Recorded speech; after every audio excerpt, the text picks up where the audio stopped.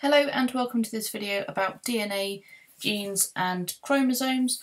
The purpose of this video is to give you an idea of the size of these things in relation to each other and also to help you understand what these three words in particular mean.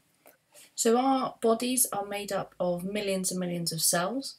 They are the building blocks of our bodies, and if you think about specialised cells that we discussed in the past, things like nerve cells, muscle cells, red blood cells, all of these things are used to make up a human organism. And the genetic information contained in these cells, your DNA, determines all of your characteristics.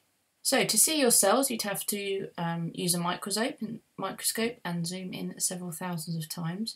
So let's assume we're going to zoom in now on some skin cells on the face, and I've just drawn a very simple picture just to show the idea that the whole of your skin is made up of thousands and thousands of cells, and each of those cells has a nucleus which controls the cell activity, and within that nucleus of the cell, that is where the genetic information is held. That's where your DNA is, which is your genetic information. And normally the DNA is as a long scrambled loop like this, so long strands of DNA just held within your nucleus.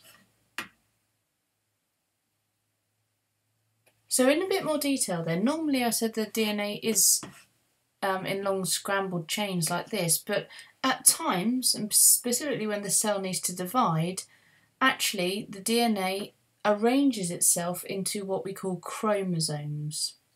So you might hear the phrase that chromosomes are in your nucleus, and that's absolutely fine to say that, but normally it is all this long chains here.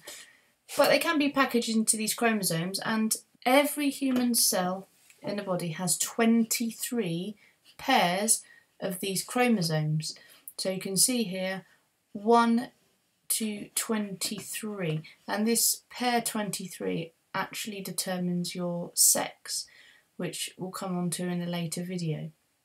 You can see I've coloured them blue and red just to show you that each pair consists of one chromosome from the mother and one chromosome from the father, and these are what contain your genetic information.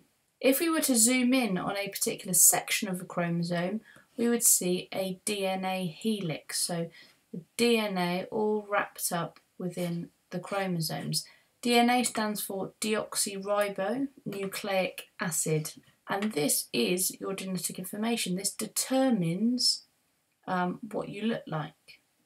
So we've come from the cell, we've gone into the nucleus where the genetic information is. We've said that genetic information can be packaged into chromosomes, of which we've got 23 pairs, one from your mother and one from your father, so 46 chromosomes in total.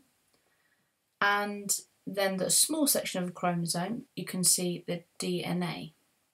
So this completes the puzzle then. A small section of DNA is called a gene, and a gene will code for a particular characteristic. For example, this here, this could be the gene for blue eyes, for example, or it could be the gene for tongue rolling or something like that. So a particular small section of DNA is called a gene, and that will then go on to code for a particular characteristic.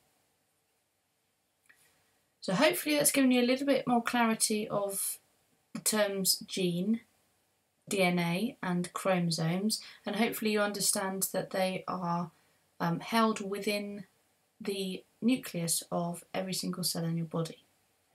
If you found this video useful for you, then please press the like button below and feel free to subscribe. Thanks for watching.